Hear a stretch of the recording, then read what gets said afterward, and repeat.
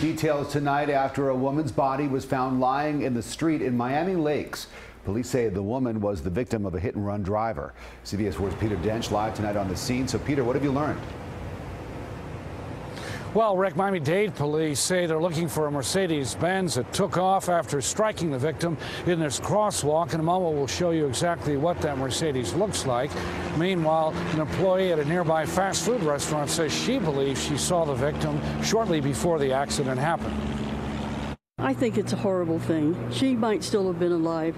If she was struck by someone and they did not stop, that is just horrible. Tanya Dodd is horrified that someone who police say was driving a Mercedes-Benz like this one took the life of a young woman and then left the scene. Maybe she was still living. Maybe he could have rendered assistance, at least called 911. In a situation like that, everybody should stop immediately and get assistance. That was terrible for me to see the people there in the corner, you know. Neighbor German Perez was on his way home around 2:30 in the morning when he saw the body lying on the street at Miami Lakes Drive and Fairway Drive, not far from the Palmetto Expressway.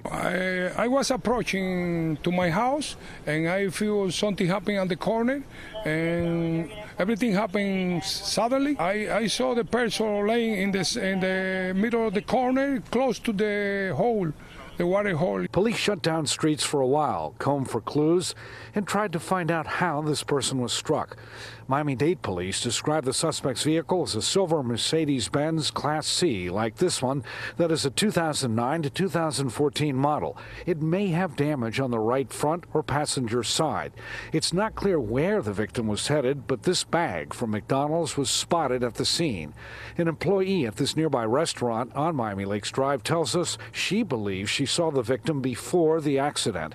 Police believe she was 26 years old. That's a human life. And for whatever reason, whoever hit her did not stop. There's no reason, no excuse. Now, Miami-Dade police have not identified the victim. A source tells CBS 4 that she may be from another country. Right now, detectives are looking for surveillance tape and hope that more witnesses will come forward. If you can help, call Miami-Dade Crime Stoppers at 305-471-TIPS. We're live in Miami Lakes. Peter Dench, CBS 4 News.